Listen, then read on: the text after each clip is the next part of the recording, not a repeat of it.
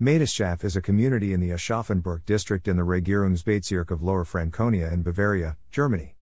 It has a population of around 9,000. Constituent communities. The community lies near the boundary with Hesse, to the west just outside Aschaffenburg. It is located on the Main's right bank, and on the small river Aschaff, which empties here into the Main. This confluence gave the community its name.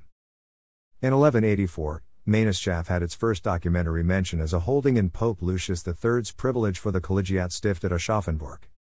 In the early 12th century, the small village, which was made up mainly of farms, belonged to the Stift of St. Peter and Alexander in Aschaffenburg.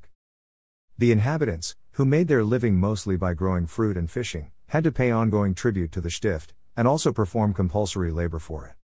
Only in 1872 did Mainaschaff become a self-administering community. The council is made up of 20 council members, not counting the mayor.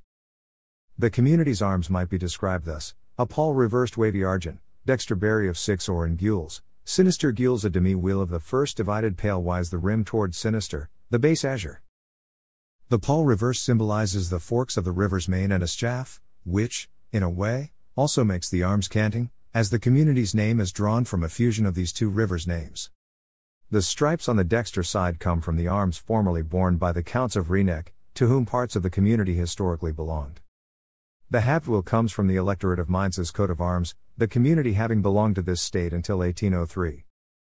The tinctures azure in the escutcheon's base and argent in the pall reversed are Bavaria's colors, which have flown over Mainaschaff since 1816. The arms were conferred on Mainaschaff on August 28, 1968.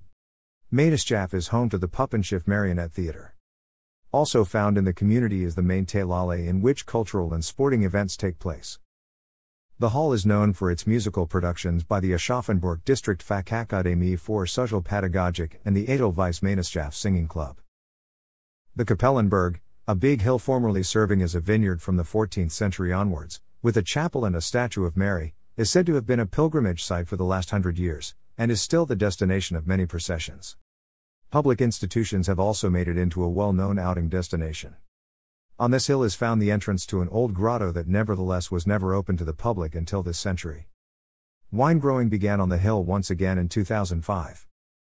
The main Parksee, a now 240,000 square meter lake which came out of building work on the new Autobahn in the 1950s from a so-called Baggersee, offers a long-term camping ground and bathing.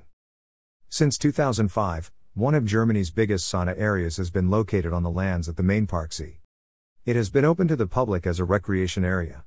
Thanks for watching.